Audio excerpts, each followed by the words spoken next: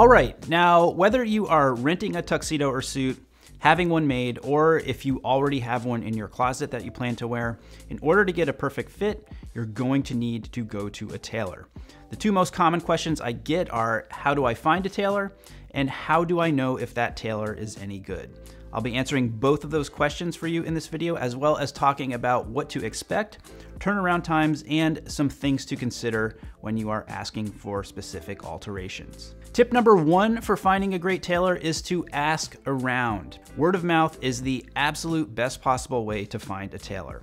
If you have a friend who dresses well and his clothing always fits perfectly, ask him who his tailor is. If you see someone on the street or in a store who looks like he's got his stuff together, doesn't matter whether he's a complete stranger or not, go up and ask him if he has a tailor that he recommends. In my experience, guys who are into style are always more than happy to share information like that. Tip number two, because this is the 21st century, do a Google search to find tailors in your area. That will quickly yield a lot of results, and you'll also be able to see what kind of reviews they get. Now, once you find those 3, 4, or 5 tailors who look promising, I do recommend reviewing tip number one and asking around a bit, because in my opinion, when it comes to knowing the quality of a tailor's work, it is always best to have some kind of personal connection or a personal recommendation from someone you trust, rather than just cold calling someone you have no experience with. Now, aside from knowing whether a tailor is good at what he or she does, it is very important that that particular tailor is a good match for you.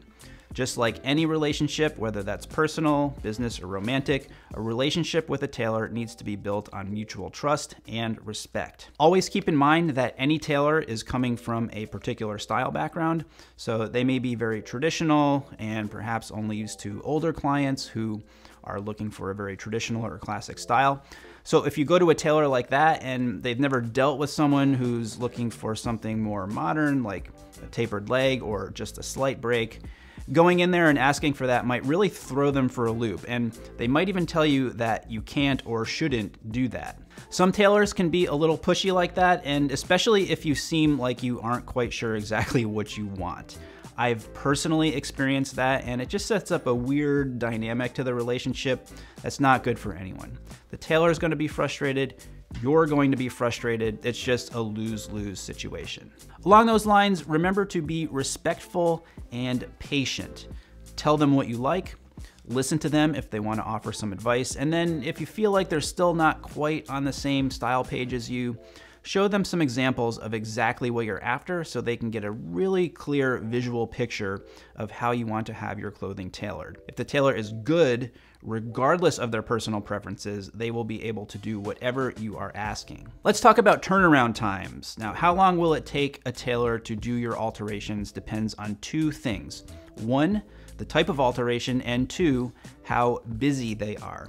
Simple alterations such as hemming pants, taking in or letting out the waist, or shortening a sleeve, I would say you could reasonably expect to get back in no more than a week's time. If you're talking about something a bit more involved, like tapering the pant leg, shortening a jacket, or doing any type of work with the shoulders, that's going to take longer, and not to mention be a lot more expensive. One final thing to remember is that tailoring is an art and not a science. It's not uncommon to have to do additional alterations, especially if you are getting a custom-made suit or tuxedo. So there you have it. Those are my tips on how to find a quality tailor and how to work with a tailor. Now, one thing I didn't cover in this video was price, because that's going to be very dependent on the particular tailor that you go to. Some rental companies will do free alterations. Most custom suit companies will also not charge for alterations, but that will vary from company to company. To give you a ballpark idea of what alterations can cost, however, I put together a list of some of the most common alterations and what you might expect to pay for them, and that's down below this video. So that wraps it up. If you have any questions, let me know.